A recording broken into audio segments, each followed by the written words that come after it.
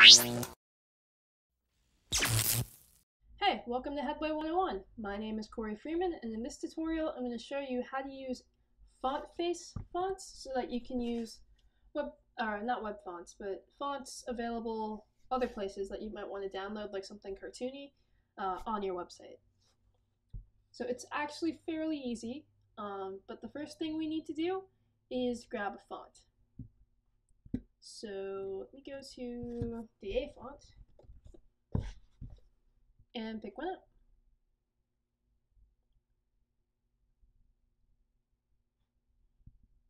I don't know. Let's try various.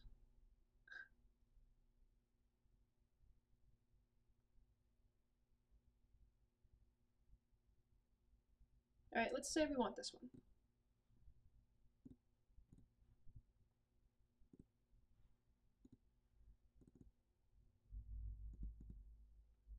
Okay, so we've got true type font, and now we actually want to convert it into two other font types.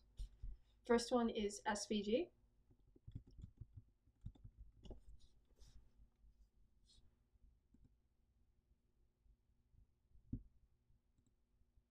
And all I've done here is Googled how to change a true type font into an SVG font.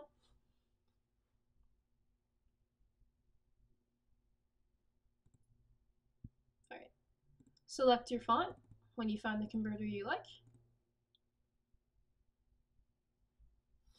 and convert to SVG. And we also want to do EOT.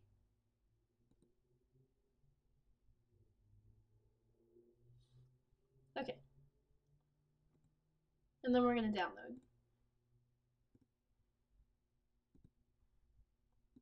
Now, the next thing we want to do is upload these fonts to our website. The easiest way, the easiest way would be to create a new folder in the child theme and call it fonts. Because we're going to use CSS as well, and this will just make things work a lot easier. But in the fonts folder, I'm going to change the name of this to Grutch to make it shorter. And that was my EOT. I'm going to change this to the same thing. And that's my SVG. And then I'm going to change this to the same thing. And that's my true type font. Okay, so now I've got our fonts uploaded in the right formats. Those three file formats: SVG, EOT, and true type font, which is TTF. Now I've got my child theme CSS file open. Let me make this bigger. And I'm going to steal one from what I did earlier to make this more magical. But basically what we're going to do is type @font face, font family. You can name this whatever you want. I'm just going to call it Grutch. No, with the G. And then here we've got our source, and we're going to change it. We have fonts. We're going to change existence, because I was using it earlier, to Grutch. And the same thing here.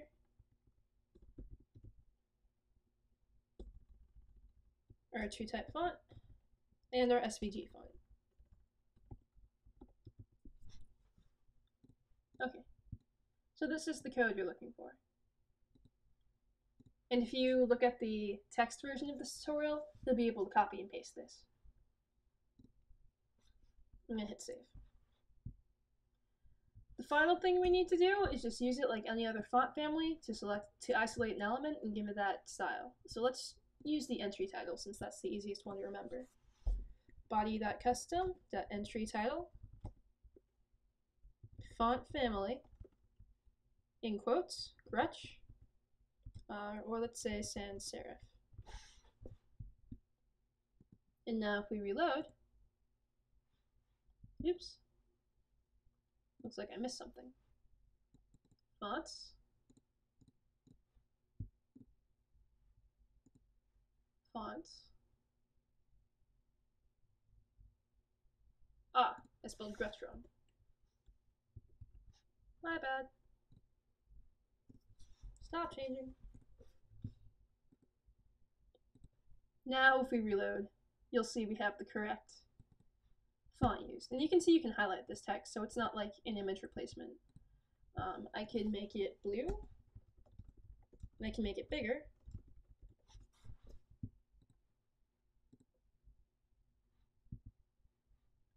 So it's slightly more complicated than working with Google fonts, but @FontFace is a good way to add a more variety of fonts to your web design.